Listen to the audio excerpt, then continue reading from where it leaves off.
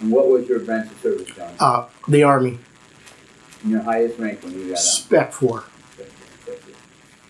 And just kind of, can you tell me in what general locations you served, countries and states? Thailand, Vietnam, and the United States. So, when did you enlist? Or tell me how you ended up in the military. Were you drafted or were you enlisted? I enlisted. I kind of knew before I graduated high school I was going to end up in the service. And I wanted to go. A lot was going on in the world, and I guess I wanted to find out about it. And I graduated in 1968 from high school, and with the intention of going to college. I had gone to college for a year and decided I wasn't quite ready for college and enlisted in the Army for 4 years, which ended up only being 3 because of military factors. And where were you living at the time of your enlistment? I was living in West Hartford, Connecticut. Okay, so you felt the need. Vietnam was going pretty strong by this point. Yes, so that's why a lot of people. I kind of knew I was. I kind of gave this some thought. Probably at age 15 or 16, I knew I was going to end up in the Army. It was kind of a given. My father was a World War II veteran, but he never spoke too much about the war, How did your family feel about you enlisting? My mother never really said too much. My dad, it's a funny story. He said, you could be anything you want, but he said, don't be an MP, because if you become an MP, don't come home. And I never really found out the history, of what he ever did have such a disdain for MPs. But, I know, I've never... Why did you pick the Army as opposed to the Navy, Air Force, Marines? Oh, my dad was in the Army. My almost ended up in the Marine Corps. I went down to the recruiter in High Street in Hartford one day, and it's funny. I remember my enlistment sergeant, Sergeant Rogers, wasn't there, and there were 2 Marines in very nice uniforms. And I was playing football at the time, post high school too, and I was in excellent shape. So they said they would make an excellent Marine out of me. And unfortunately, at the time, I lost a friend I knew from high school that was in the Marine Corps. So I had told them that I wasn't going to join the Marines because they didn't believe in artillery support. And I already had my mind made up anyways. I was just being a little snarky for a young kid,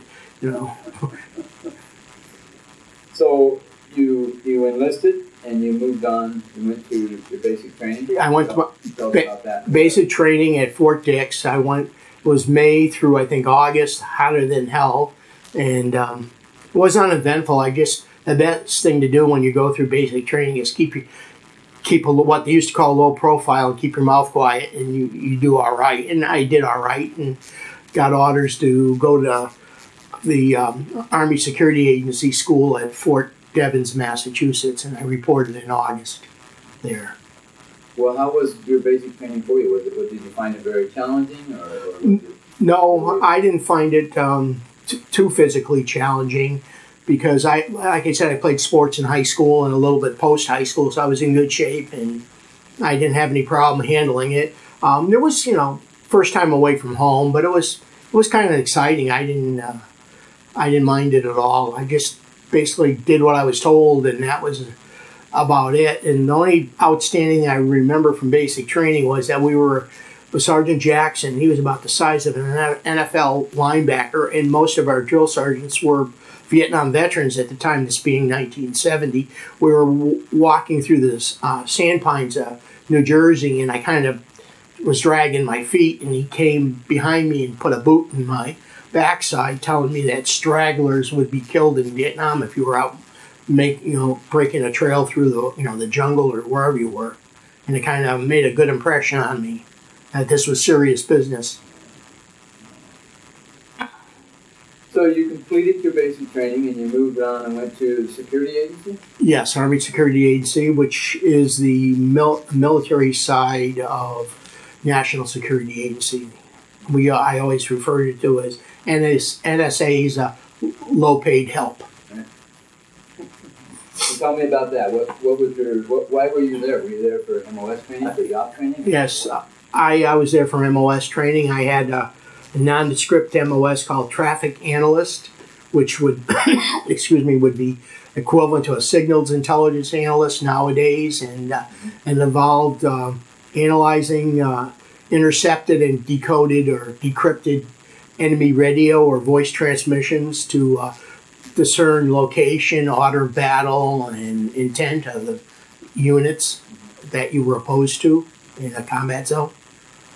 So did you have to go to language school? Did you learn Vietnamese? No, I had taken the test for language school. I purposely failed the Vietnamese language school because it was a year-long school, and it was in the Vietnamese school was in Monterey, California, and I had already been in college a year, and I didn't join the Army to go to school for another year. Kind of a dumb mistake, because later on a lot of my friends had gone to the school and it helped them out.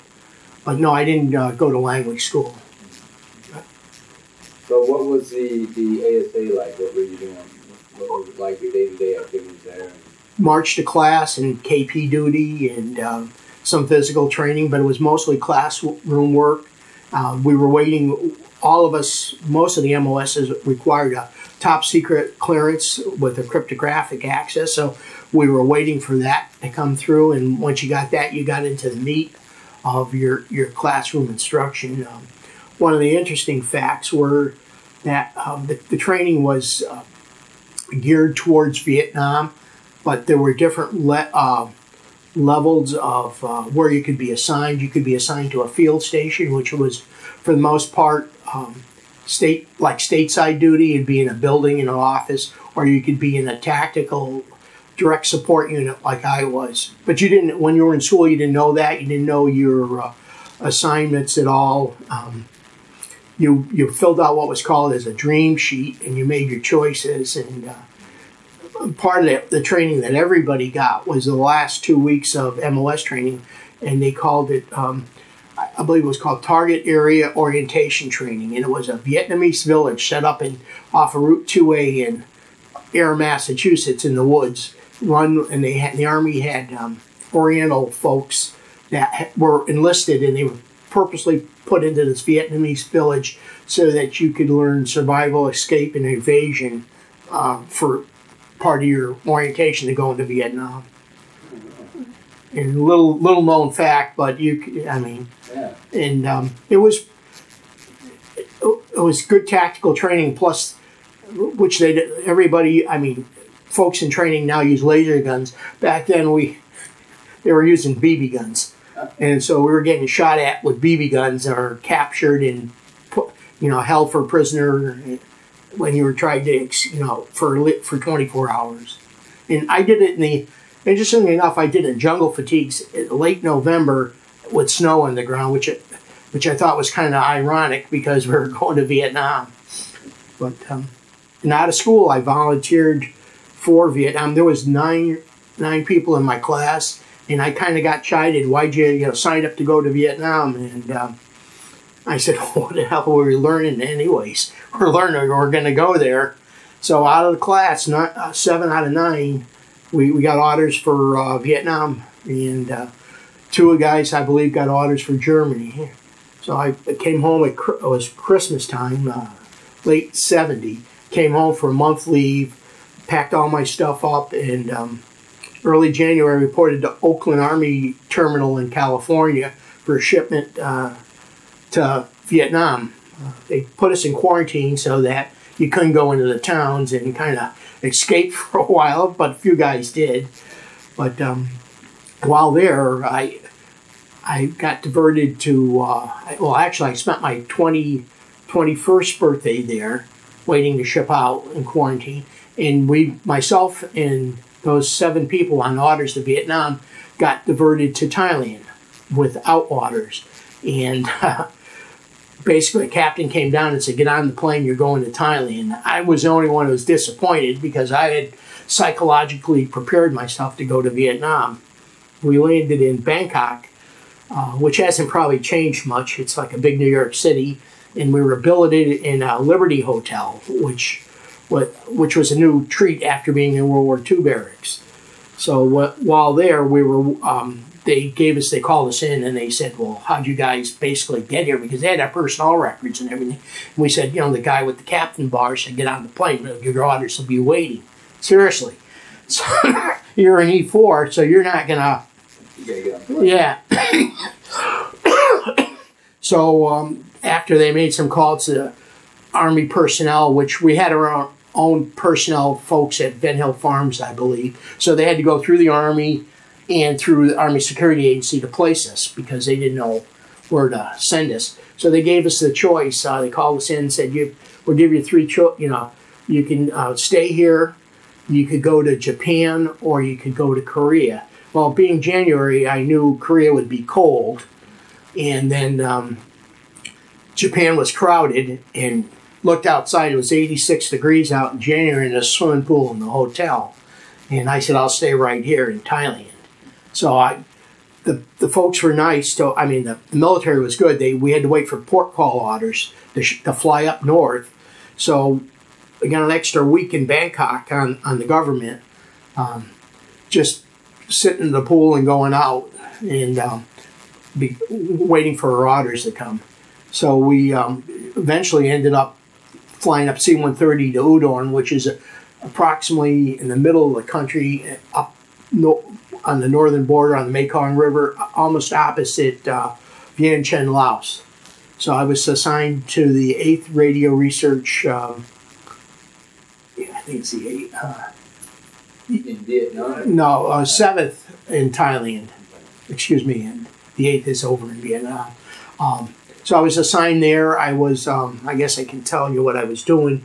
I was involved with low-level tactical what was going on in the plane of jars. We had Air America people there. We had CIA people with, they were off the books kind of folks. And they were running the Laotian war in the plane of jars. At the time, the Chinese were building a road into Laos. American pilots were being shot down in Laos, and we were developing intelligence for that. We had guys that broke the code. I would just identify units. It was basically a desk job. It was interesting, but it was since he operated at the field station 24/7. I worked swing shift, which would be 4 to 11. So basically, I would go into work at 4, get off at 11. I had really no extra duty because they had Thai women clean the barracks, polish our boots, starch our fatigues. So it was basically a civilian job. Again, not what. What was the plane? You call it plane of jars? Plane of jars in northern Laos. As a location? That's a location. Plane of jars. Plane of jars. Okay. Yeah. It would be, I believe, up in the northeastern part of the country. Air America folks were there. Basically, Air America flew out of Udon Air Force Base at the time. There's a book, I think, called The Ravens. It's kind of tells some of the history. And we would get, part of what we would analyze was captured intelligence data from these guys. They'd come into our field station and bring us in actually burn bags with data in them. Documents, things like that. And they were, looking back on it, it's kind of funny because it's like if you ever saw the Nicolas Cage movie Air America, these guys had the cowboy shirts and civilians, the civilian clothes, and they didn't talk too much. And one time I tried to engage one of them in conversation in our little small PX, and he wasn't even wearing a U.S. uniform and no rank, and he didn't want to talk too much, which I understand why, being more experienced now what the history was. So, but one time they had there was a battle going on up there, and they would evacuate the wounded down to the Air Force Base, and they'd set up a tent hospital city. They didn't even integrate them with the regular military people in Udon. So it was pretty easy duty. I mean, I was single. I had, so naturally you had some bar time at night, and but it wasn't what I was looking for, in the military. So about four to 5 months coming in, being in country and working, they put out a request for volunteers for Vietnam. And I'm going like, geez, I was supposed to go there 4 months ago. Now they're asking. You gotta wonder who's running the show. So I went down to personnel and I volunteered for Vietnam. And everybody thought I was crazy. So I ended up flying Air France, well, again, waiting for orders down in Bangkok to get on the plane at the airport to fly over to Vietnam. And they, knowing the personnel people were good, knowing that I was going to Vietnam, they didn't give me a port call date to fly out. So I had to go again, wait another week. So basically within 4 months, I had 2 to 3 weeks of leave that didn't count as leave. It was casual duty. So I ended up flying Air France, and I remember on a plane with goats and chickens and everything else. It wasn't a military flight, to Saigon, and landed in Saigon around, I think, May 1st, and got off the plane, and the first thing that struck me was the oppressive heat of being, well, we were at Ton Nut. It was the flight line. And the flight lines I've learned since then in my civilian job are pretty damn hot in the summertime or any time. So I got off the plane, we walked into the hangar, and the first thing, you know, you have the heat, the smells, and the first thing I hear is the guys are going out, shipping back home, and I hear, "You'll be sorry." And, you know, kind of like mockingly, these guys are going home, and I'm going like, what the heck did I get myself into? So I ended up kind of vague on what happened after that. I ended up going to the 509th Radio Research Group at Davis Station, I believe. Davis was the first American killed in Vietnam. And he was an Army Security Agency soldier. So that was where all Army Security Agency soldiers went to wait orders to go to either a field station, which was, again, like stateside duty for the most part, depending on when you were there, or to a direct support unit, which was out in the field with the infantry and doing that. So part of the time, my memories of Saigon are, you know, kind of few and fleeting, but I do remember riding on a caged bus with the wire screens on the windows, wondering why they had the wire screens. Later to find out that's so nobody could throw a grenade in where you were. And also, I had to do casual duty. Well, part of the casual duty was I had to ride shotgun or guard on an ice truck, making the rounds to NCO clubs in Saigon and delivering ice, and which was kind of strange. I mean, kind of zero. You know, it's like, I guess this is the Army. This is the way the military is. You know, it's structured, but it's not structured. So I spent some time there, maybe a week to 2, and I received orders to go to the field station in Phu Bai. So I flew C-130 up to Phu Bai, and that was a field station in space. It was the 8th Radio Research Field Station. So I wasn't really enthused about being there. So I volunteered to go to the 265th Radio Research Unit, which was part of the 101st Airborne Division.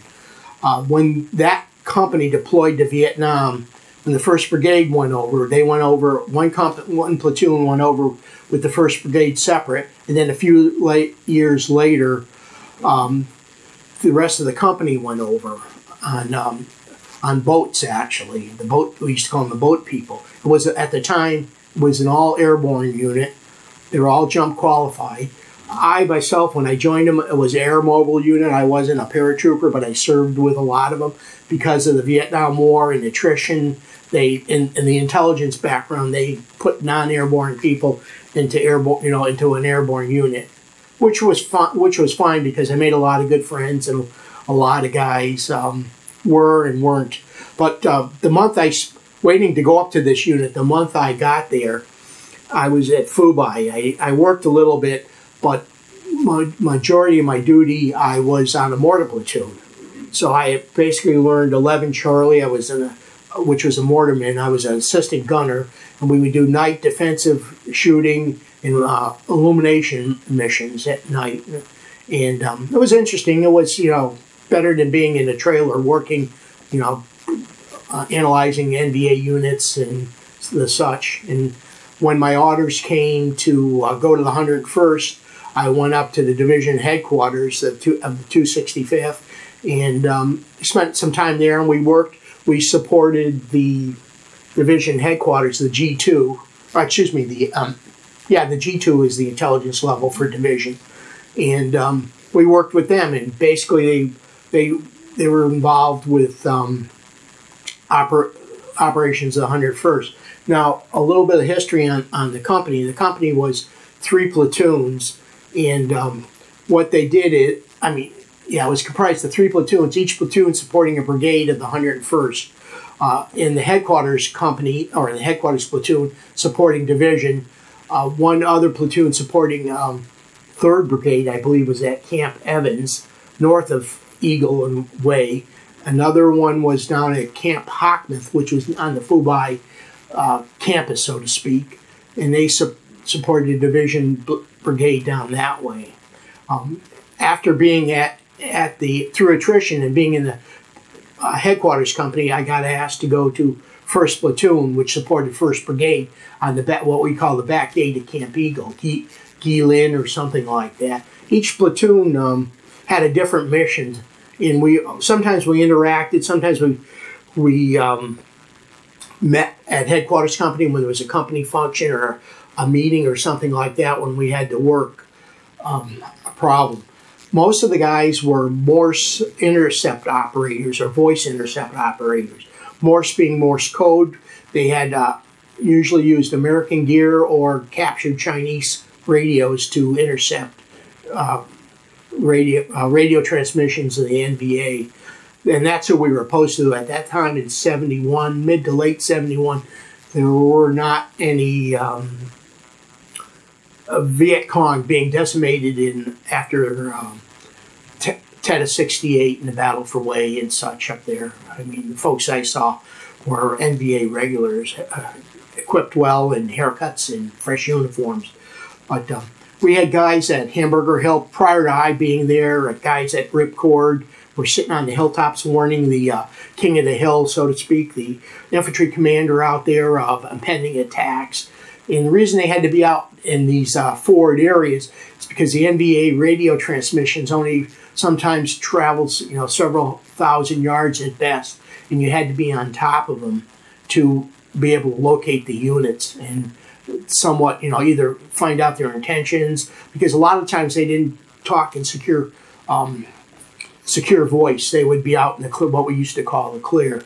Well, what happened with 1st Brigade is we had guys out in the field, but through attrition towards guys going home at the end of the tour, one of my platoon sergeants came up with the idea of putting our captured radio into a UE helicopter, an H-model helicopter.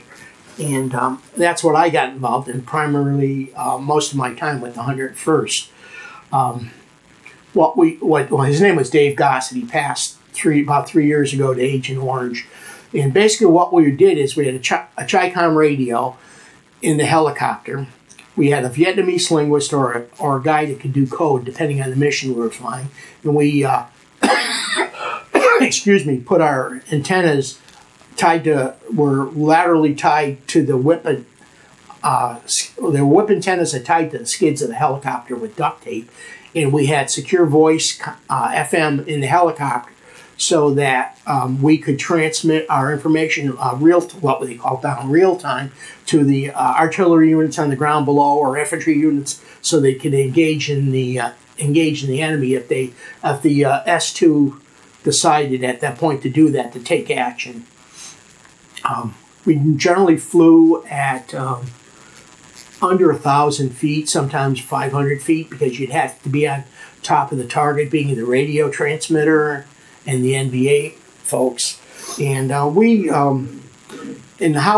the mission came up, and it was strictly a volunteer mission, and we weren't an aviation unit, so we would have to, our company commander would task, I believe, either the 101st Aviation Company or the 158th Aviation Company, 101st, for a helicopter show up on our pad.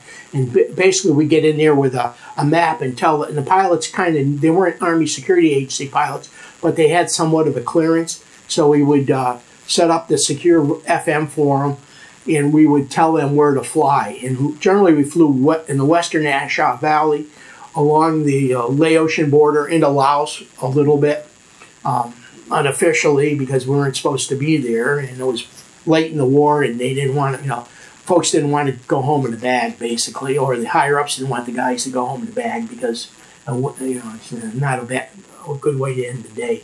So my platoon sergeant and Captain Dave Gossett and Captain Lefthall, who I'm still friends with today after all these years, and I was friends with Dave and a few other guys, asked for volunteers of our platoon to fly.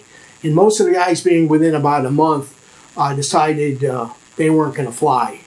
And which, couldn't blame them. It was strictly everything was volunteer. I mean, to go to the unit was a volunteer move, and certainly to go to Vietnam, even though I would have ended up there. So we flew the missions, and it was interesting. It kind of instilled love of aviation, and plus it was a good way to cool off. And I got to see a lot of the geographic. We were up in the mountains, so it was pretty cool flying, and pretty desolate areas too, because you never wanted to go down. And how I remember one of the outstanding stupid things I said as a young soldier was that after we just started this mission, I said this the Sergeant Gossett, or Staff Sergeant Gossett, that this be a lot of fun flying around. I'd never been up in a helicopter before. And I knew he had been in Vietnam a year before with the 173rd Airborne, and he had flown. Well, he took about a step back and kicked me in the rear end. Only the second time in my military time he got kicked in the rear end. And he said to me, you won't think it's much fun if we get shot down. And I went like, oh, yeah, right. Young kid, insert foot in mouth. And I mean, I had already been there a while, so I had an idea that this was serious business. But flying along, as the pilots talked on the phone, we were all wired in together. You could hear the guys talk. The pilots say, well, that's where Joe Blow got shot down, and this guy got captured, this guy got killed. And I really realized how serious this could be, And probably the most strange thing that ever happened is we were out flying along the Laotian border, and we had known, I guess it was the 520th NVA Battalion. I'm not sure if that's the right designation, was operating, and they had shot down one of our 101st Cobras the day before. And so we got tasked to try to find where that unit was. So while we're out there flying and looking around, we picked up transmissions, and we were flying back with the data back to the 101st.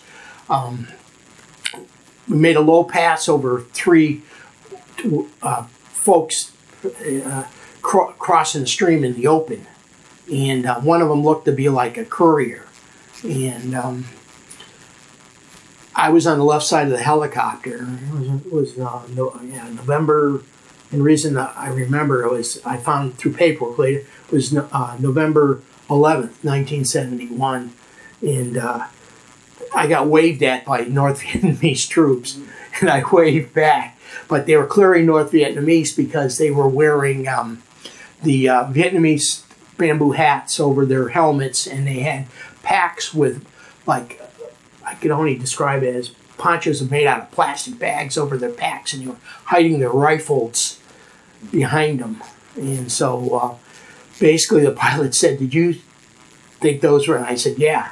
And we turned around and made a 180 and went after them, because we were soldiers too. We weren't just ASA guys flying around for scenery.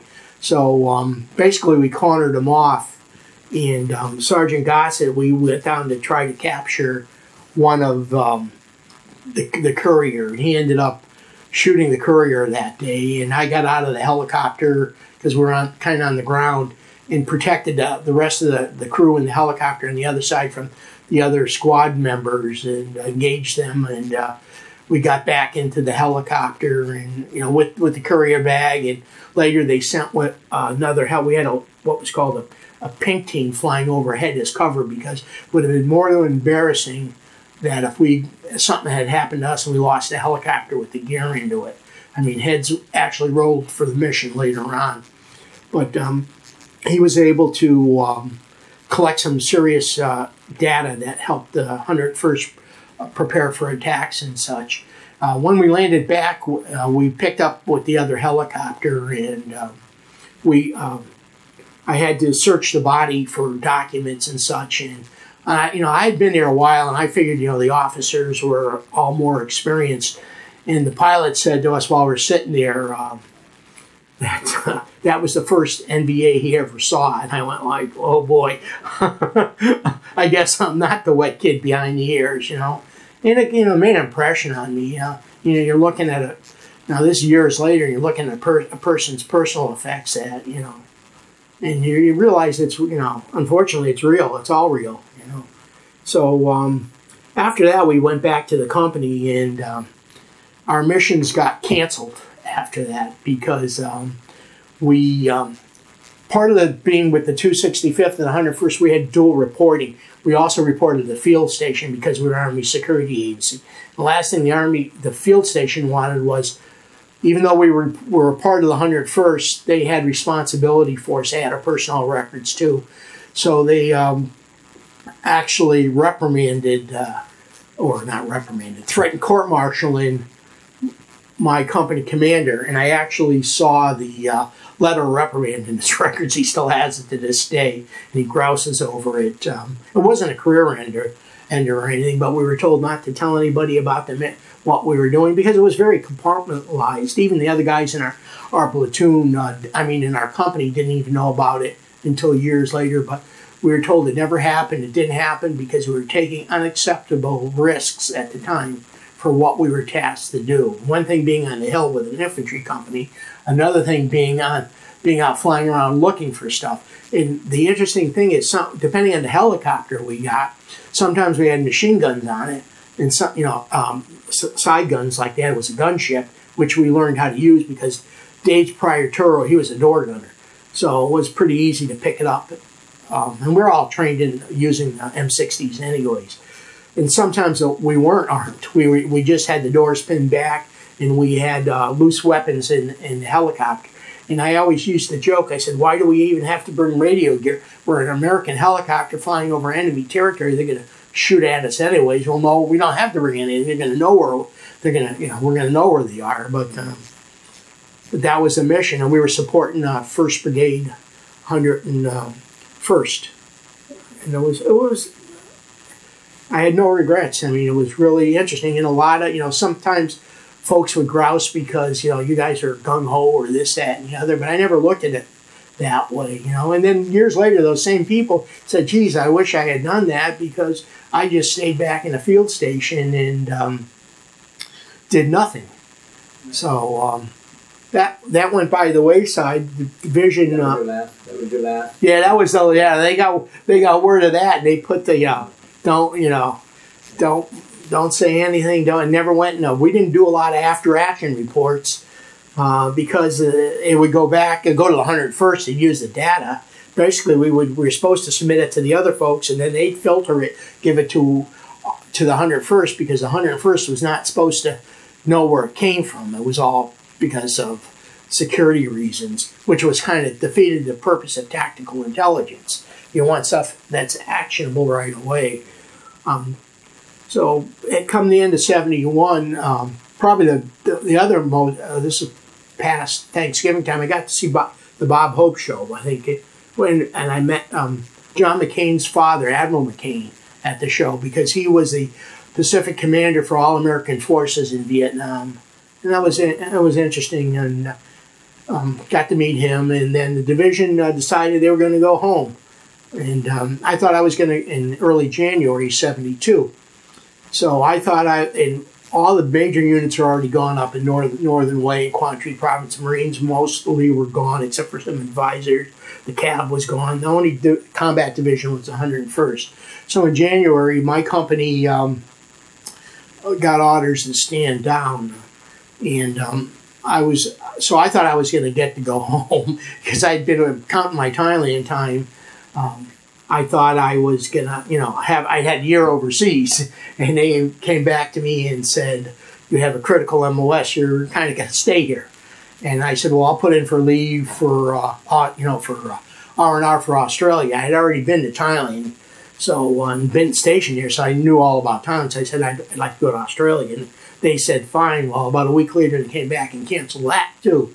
So I went back to, excuse me, not knowing where the rest of my friends went to, and it was years later because they broke us all up, where Frank was going to. I went back to Fubai, which was a field station. It would have been trailer duty and working basically in a field station, which is, again, not what I wanted. These guys had their weapons locked up. It was almost stateside duty in Vietnam. So they were looking for volunteers to go up to what was left of another unit that supported the 5th Mech up on the DMZ. And I volunteered for that, and then they had ideas. At one time, we used to go out with ranger teams. They'd insert us with wiretap equipment. They'd find an NBA landline in the Ashaw Valley, and they'd go sit on it with wiretap gear for a day or two and record the conversations.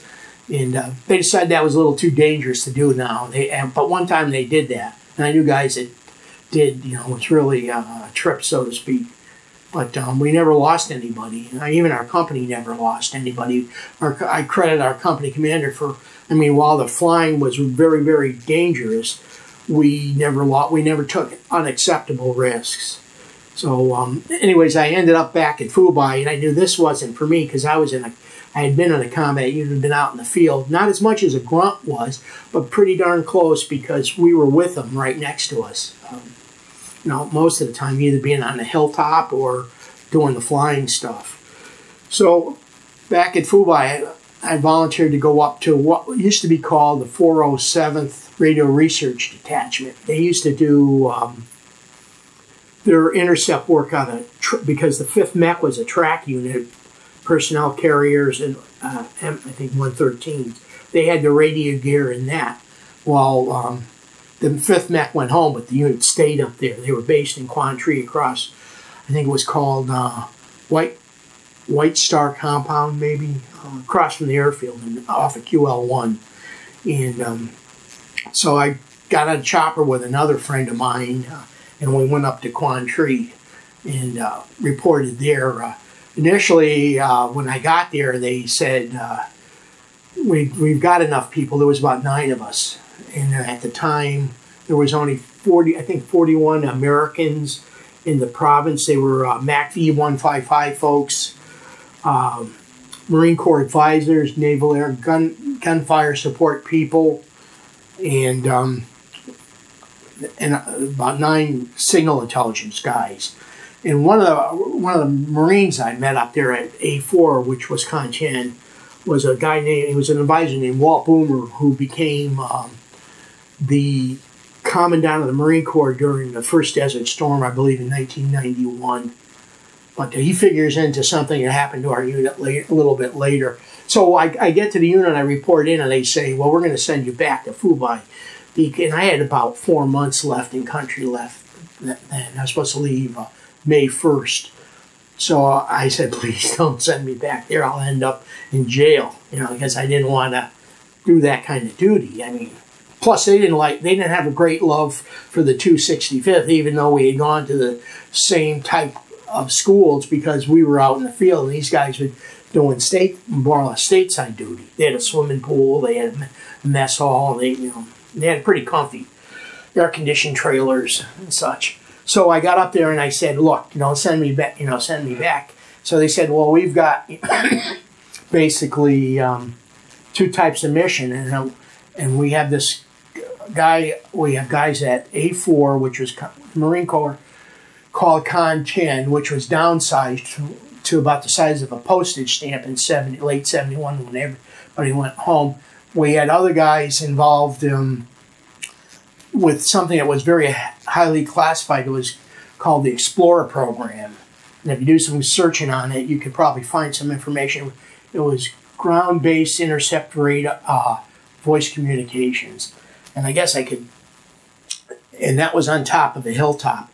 there was an earlier program in the war. It was at a place called Hickory Hill, where John Cavavino, they had special forces guys monitor our equipment up on the Ashop Valley. And they got overrun. He won the Medal of Honor, was a prisoner of war. I had the honor of meeting him a few years ago when he recovered one of his brothers that was killed at that place. And the sergeant, I think, I can't remember John Smith. I want to say Smith, but I'm not sure. But if somebody looks up Hickory Hill, you can find out all about that. So we basically, later in the war, we had the same gear up on Fire Base Sarge. So they said, well, we can send you up there and you could monitor. The equipment more or less took care of itself. It was a remote intercept that scanned NVA frequencies and intercepted communications based off, I'm not going to jail, keywords that were used in the conversation, and relayed the information back to the field station and back to NSA in almost real time, and through satellite, I believe, if I'm not mistaken.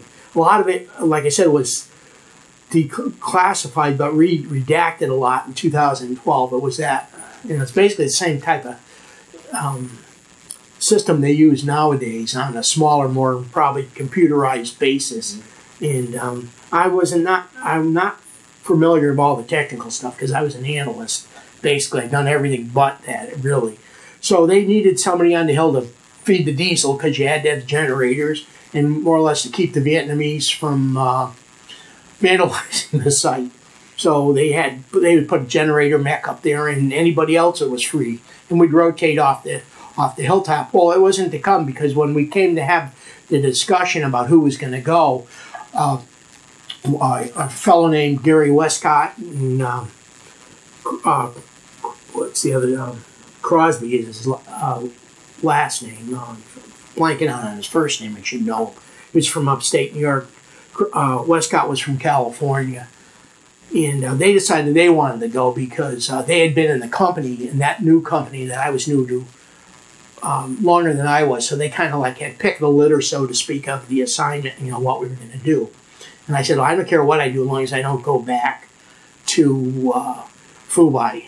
So they went up to that hilltop. I helped close down a place called Camp Carroll, which was, we had an intercept site, and what used to be named after J.J. Carroll, a Marine that was killed earlier. And the Army had 175s there, and we had an intercept position. So we closed, because things were winding down in 72, we closed that down. We went in there, destroyed the equipment. I almost killed myself destroying the equipment. Being a young, stupid kid, we had R390 radios, which were about that big in the metal case in a reinforced wood timber bunker. So they said, go in here, take the fire axes, go in there, smash up the radios. I was with another guy, Chuck Martin, who I've been in touch with over the years too. I said, oh, the hell with the the sledgehammers and the fire axes. I'm going to shoot it up. So I pulled out my .45 and I started to pump a couple rounds into the face of the radio, just destroying government equipment. And I vaguely remember a ricochet passing my left shoulder, and that was the end of that. I kind of stopped doing that. Plus the ringing ears and on closed bunker shooting a gun. And years later at a memorial service, he introduced me to his wife and said, this is the guy that almost got us killed one day by destroying equipment. But we closed up Carroll. We went back to Quantry where we were in a little compound, and I rotated back to A4. We would put, we had guys at that place too. We had an explorer position there, and they would copy code, and they were in groups of numbers, and we would, over the radio, secure radio, we'd send it back just a few miles back in real time to Quantry, and they would copy it down and they would forward it to NSA and back to the field station.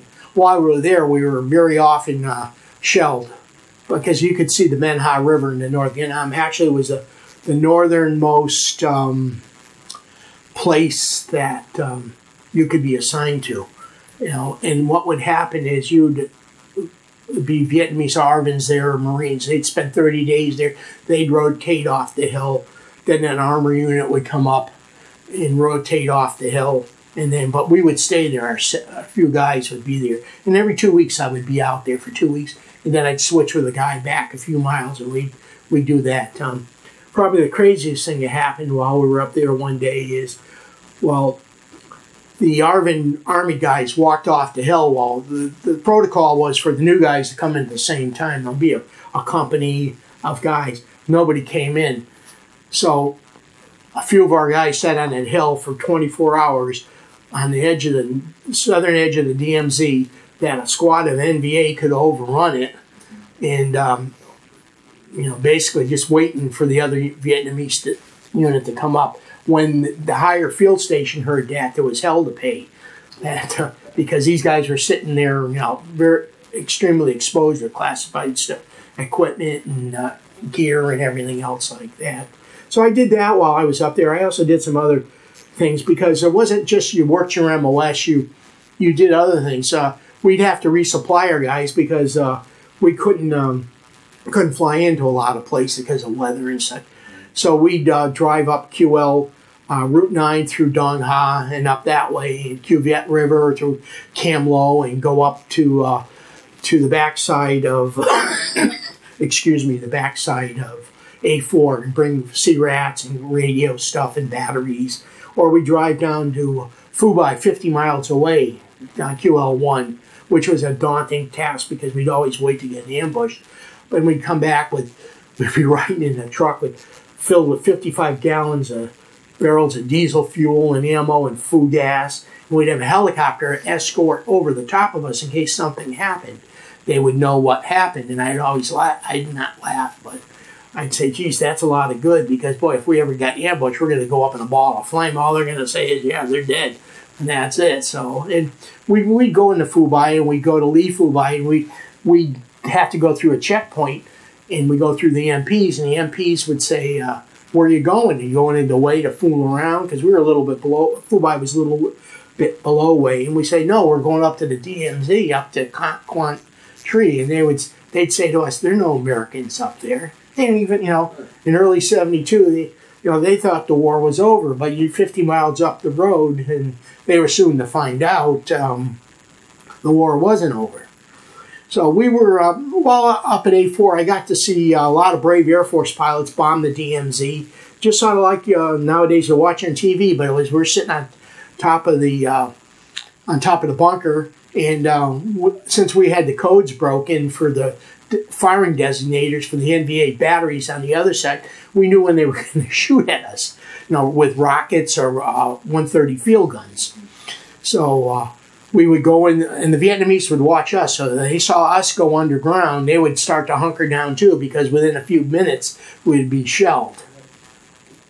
So one of the other things I saw, and nobody believed this to begin with, we saw a South Vietnamese forward air controller get shot down. He was flying over the DMZ spotting for the unit, South Vietnamese unit, and he got blown right out of the sky. And we called back on the radio, and they said, that didn't happen, couldn't have happened. Because they were in disbelief. We were telling them from probably late January, February, and March, something's happening. They're building up. You're seeing that we're actually watching the trucks cross from a distance across the bridge on the Ben Ha River into the western parts of Quang Tri province. So one of the other things I saw while I was there, and I didn't really know what was happening. I watched a plane go in low, and I saw something drop off the wing, and not knowing a lot about Air Force, and at that time about Air Force bureaucracy and such, the guy had dropped a missile off in a Sidewinder, I believe, and it ignited, and it took off, and and then the ground shook, you wouldn't believe, and he had just shot down SAM missile, because they had SAM batteries right along the DMZ. And again, we called that back to Phu Bai and said, they shot down a SAM missile. Oh, there's no SAM batteries up there, And we're going like, oh man, the crap's going to hit the fan. Folks who were at the field station were in total stateside mode and disbelief. Wow.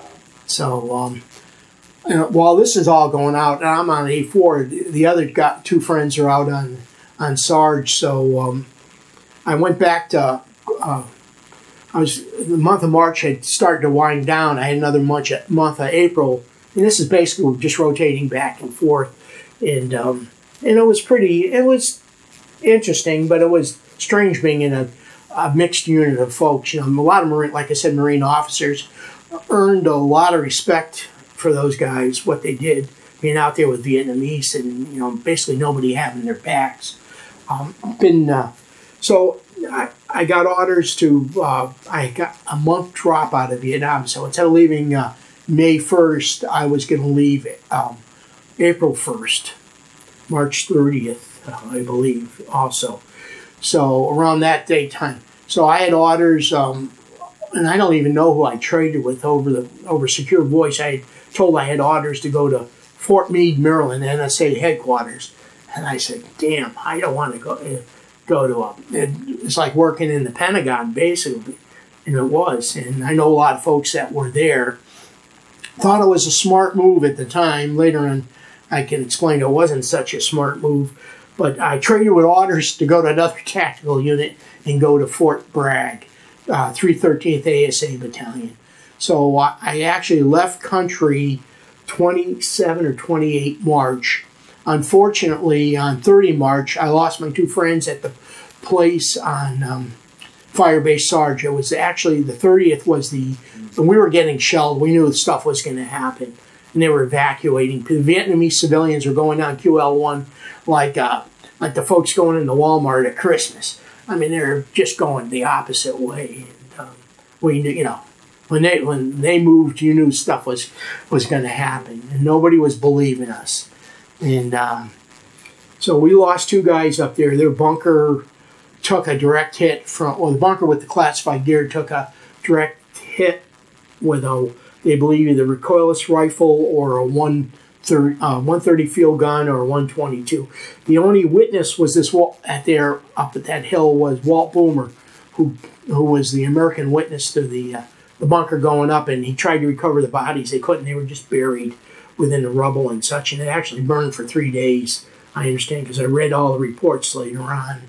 It took him 9 days to get back to Quan Tri with the Vietnamese unit. So this all happens on the day I'm leaving country, going home to be safe and sound. And bodies were never recovered. Years later, I got involved with JPAC and that for trying to locate the remains and such, and I'll get to that a little bit later because that doesn't fall in right here. But I came home for a leave, and my parents were happy to see me. I didn't speak too much of what I did. My dad knew I was doing something classified because he said, while you're gone, folks were asking the neighbors, about initially about your background and such, and you ever been in trouble. And he said, what the hell are you doing? And I said, I really can't tell you what I was doing because we weren't allowed to talk about stuff because it was still classified, and I had to sign a non-disclosure, and I couldn't travel to a communist country after I got out for 6 years. So I was home for a month, and Vietnam wasn't too popular. I kind of kept to myself. There wasn't too many folks around that had been to Vietnam. My parents, I found out, had told people I was away at college, and when I got asked about that, where'd I go to college, I told I was in Vietnam, and folks couldn't believe it. I never knew if my parents got grief because I had gone to Vietnam or what. I never know. So I spent a month home and felt kind of out of place. I felt a lot older, no doubt. And I reported to Fort Bragg down in Fayetteville, North Carolina. Basically a tactical ASA unit. It was called ASA at the time. Well, Vietnam, we were radio research cover name that never fooled anybody. But that's why you'll hear RRUs and DSUs. But Fort Bragg was, it was interesting. It was down south, first time in there, hotter than heck. But the first winter I'm there, it snowed, which was kind of funny.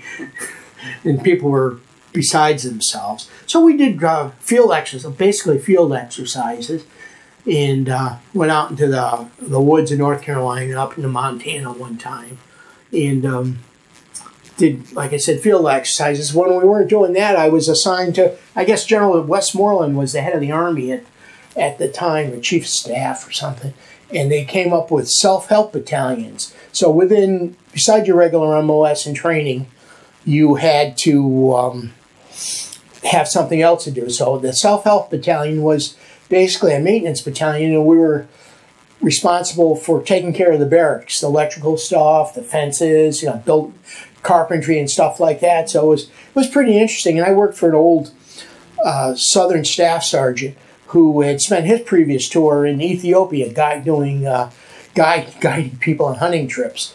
So basically what I did for him while we were in our little old place at Smoke Bomb Hill was did shotgun reloading for him, and so he could go skeet shooting when he wasn't doing training. So part of the mission of the battalion is we had two companies. One was headquarters company that supported the 18th Corps, which was a non-airborne unit. I mean, it was airborne, but it wasn't all airborne. And we had airborne guys in the company headquarters. We had the 358th, who was more of a direct support unit, supported the 82nd Airborne. They were all airborne qualified. You knew a lot of the guys. So somebody came up with the idea, or the Army came up with the idea, we're going to make everybody all airborne. This was in 72. So I volunteered to be in the pre-bac platoon, which was a pre-basic airborne training to get you in shape to go to airborne school, learn a lot of the ground school stuff at Fort Bragg, do tower jumps. We were responsible for going out to the jump zone on Thursdays and watching the guys do the jumps, do the equipment checks, the ground training that's involved, getting ready to go to jump school. One of the other joys of this was that while the company did PT and only did a mile run at Fort Bragg, we got to do 4-mile runs, which, I was back from Vietnam, was in decent shape, which wasn't too bad, but I was getting a little bit older compared to everybody else. But what impressed me, we were billeted right next to the Special Forces training people, John F. Kennedy School for Special Forces.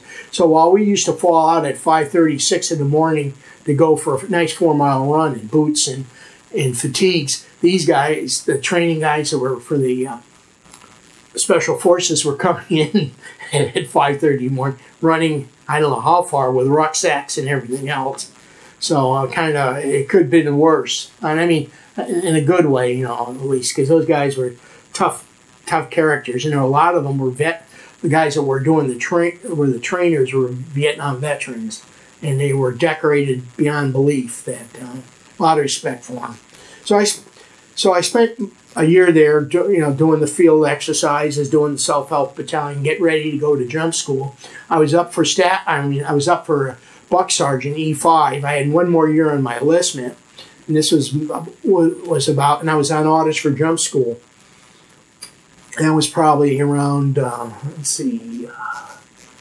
April of 73, another month left. So I got called into the company commander, and he said, you're up, you've gone before the E5 board, you're on the list. But what has happened is the Army at the time when we enlisted, it was a 4-year enlistment. Somebody had, for some reason, filed a lawsuit or something, and they dropped the enlistments down to 3 years. So I had the option of waiving off my early out or drop. And I had ideas of making a career out of the military. I had liked what I did. I had no regrets of all the stuff I had seen and done. And so I asked him, what's the situation? I said, I'm up for E5. I said, if you promote me to E5, I'll stay and do the other and probably re-enlist. And he said, oh, no, what we're going to do is you have to sign off the waiver, and then we'll promote you afterwards. And I said, well, I'm talking about spending another year, and possibly more in the military. You're not going to, and I kind of insinuated, I didn't say it in plain English, you're not going to take me on my word, because they were afraid. They only had so many slots for promotion, and we had guys coming in from basic or from AIT into the unit too. So you had a mix of old guys leaving, getting out of the Army, and new guys coming in the Army, so they didn't want to give up the promotion slot. They only had so many slots to a guy who was going to get out in another month. And I said, no, I'm not going to get out. And he said, no, you got to do this. And I said, well, if you're not going to take me on my word, I will get out. So I got out, and you know, kind of regret it now. I mean, I didn't get to go to jump school, and part of me is glad I didn't, because a lot of my friends now older in life suffered for the effects of going to jump school. I mean, I used to see guys come in with, you know, getting dragged across the drop zone, read accident reports about folks going into power lines.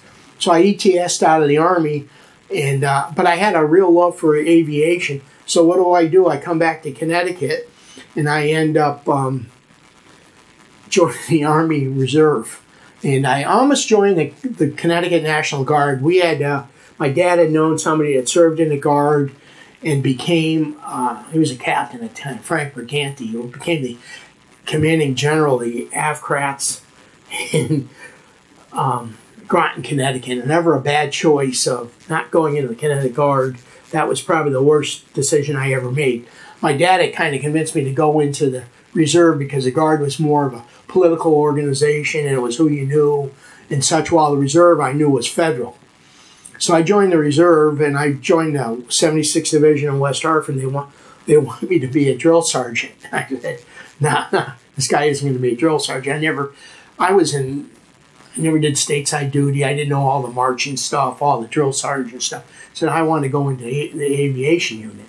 So at the time they flew helicopters out of Brainerd Field here in Hartford. So I joined. 6 months later, they moved the unit up to my old ASA unit, was Moore Army Airfield at Fort Devens. So I'm drilling Fort Devens once a month, driving an hour and a half to drill, which I did for approximately 9 to 10 years. While I was there, I went on active duty. I was initially assigned I was no longer, I had the ASA AMOS, but it wasn't my duty AMOS. I was initially a 67 November 20, which was a helicopter recruit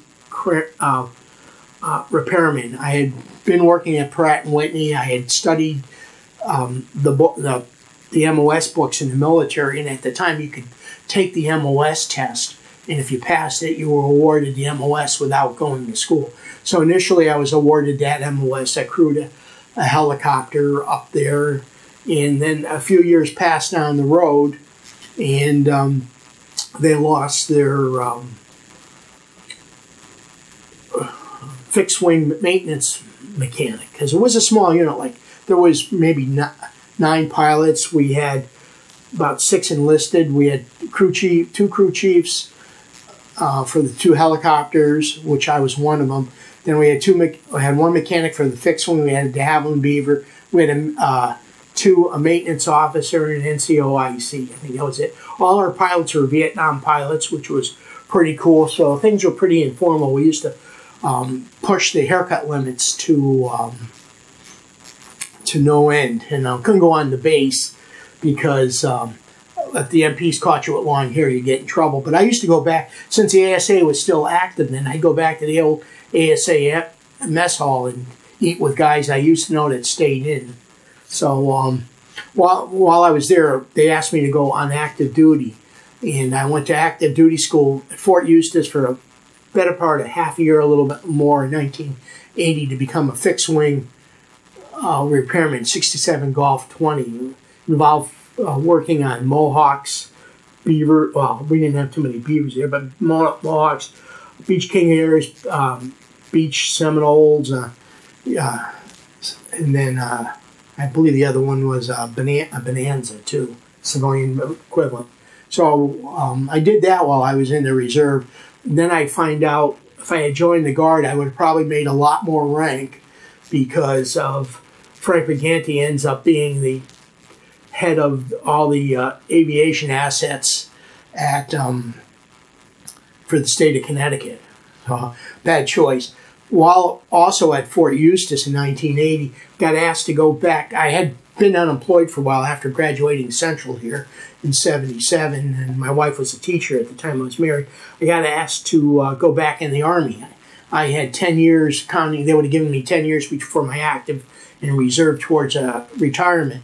What had happened is, up until this time, aviation in the Army was part of the Transportation Corps. Being at Fort Eustis, I learned the Army had trains and boats which airboats, which I didn't know about at the time, and they also had aviation stuff. So they were looking for, because they had gotten rid of a lot of people post-Vietnam, so they had this gap for pilots, for crewmen, for maintenance folks. So I said, what does it entail? And they said, we'd send you to warrant school for 27 weeks, and then you'd be on Grumman Mohawks. And I said, what would be my duty station? And they said, Germany, Fort Eustis here, and South Korea. And I went like, okay. I said, could I fly? And I wear glasses. And they said, And I said, well, I'm correctable to 20/20. You only have to see 2 feet in front of you. And they said they had made the regulations a lot stricter. So that, and I said, well, geez, during Vietnam, I flew with guys with without college degrees, without wearing glasses. And he said, that was Vietnam. We were losing pilots left and right. And I went, oh, that's nice. So I said, okay. They gave me a phone number. They had all my records. I had passed my physical. I came home to Connecticut here, and I told my wife, I said, geez, I got asked to go back in the Army. Well, she's a hometown girl. She never, up until us traveling, she's not really been around the country. And she was established in her teaching position. So I said, look, if I don't get a job around here, I'm going to go back in the Army because I liked it, and we'll see what happens. And also, I said there's a chance of becoming an officer. I'm already halfway to retirement. And she said, okay, we'll do that. So I literally went around, couldn't get anything, was working a hodgepodge of jobs, guard duty, things like that. So I had the aviation background, so I had the idea of going to Pratt & Whitney Aircraft and see if I could get a job there. I applied in East Hartford at experimental. At the time, Pratt & Whitney didn't have a centralized job posting or a job hiring department. You had to apply at each plant. So I went over to I had tried Colt, couldn't get into Colt. I wanted to get into their gun shop, the repair shop. So I tried Pratt. I went over to East Hartford, applied for experimental engineering as a mechanic because I had the reserve experience, and put in an application. Went over to Southington, Connecticut, and got interviewed by a woman called Beth Pendleton. She looked at my military background and everything else in the college, and she said, boy, you're a perfect candidate for the overhaul and repair shop, or Pratt & Whitney overhaul military and commercial engines.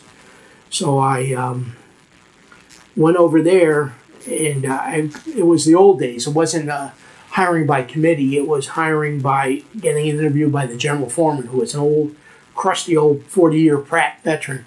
So basically, he laid down books in front of me and blueprints and said, tell me what you see. And he says, apparently, you know what you're talking about. But he said, you only have one drawback. And, yeah. And I said, what's that? And he said, you have college. And I said, huh? And I said, and he told me, you're going to be bored in 7 years. He said, I can't, it takes a good year or two to train a mechanic here. So I said, I need a job. And it was a whole $7.70 an hour at the time in 1980. And I got hired. I ended up staying at Pratt & Whitney for 30 years. I worked my way up from being in the overhaul shop, and it was hard to get out of there because they didn't, they had to release you. You had a job already within the company. Well, while that happened, they went to central job posting on computers where you could apply electronically. So having the college, knowing I wasn't going to really go in, where I was a grade 2, a senior jet engine, what they called a senior jet engine mechanic, I posted for a salary position, and I put in 7 applications, and I got 4 interviews, and I got hired within the company hired and interviewed for 2 jobs. One of them I chose was called maintenance data engineering, and we were responsible for the manuals for the aircraft. But since I had the hands-on experience of the military, the person I ended up working for, Bill Joyner, was a retired Navy chief, and his dad had flown with Curtis LeMay. during World War II. He wanted me to work for him, and I worked for him doing time compliance tech orders for the F-15 and F-22 Raptor program when that came up. And I was the only guy in Pratt & Whitney responsible for taking a lot of engineering data and putting it into a workable document to work with the Air Force. And I got to go out and do validations and verifications with the maintenance folks. And started out as a engine mechanic, and I retired in 2010 as a staff engineer on the F-22 Raptor program. And I think that's probably about it. So you've had a pretty busy life. How would you say your military experiences impacted your life after? It sounds like you kind of summed it up, but I just kind of... Yeah. How do you say a positive impact? Yeah, positive impact. Basically, learned what I knew this before I went in. My dad once told me, never tell anybody to do something you can't do yourself, especially in the military. And your word is your word. And I've been that way all my life. I think the military just reinforced that. I've got friendship with guys I've known since 1971 in Vietnam. We're still in touch. We see each other a couple times a year, a few of them. And then I've met other ones since then within my unit that we were there at the same time. One of my friends, I was actually his replacement in 1971, and he's out in Oregon. I see him now and then. And I've met other guys that were there at the same time in the same company, but deployed out to a fire base, or because we were geographically separated, even though within the one company, you know. So, but it helped me more. I enjoyed my college at Central. My degree was in East Asian Studies, political science, what I had an interest in. But the military, the aviation background definitely gave me my career at Pratt & Whitney, and that I can attribute to the military. You know, that volunteering to flying in Vietnam. Not doing that, I might have never got bit by the aviation bug or such. The college did help later on because the college was a requirement for a salary position at the time. So having the college and the hands-on was a double whammy. You know, that was helpful. Well, John, I want to thank you for your service and also for taking the opportunity to talk to us today. Yep. All right. Thank you, too.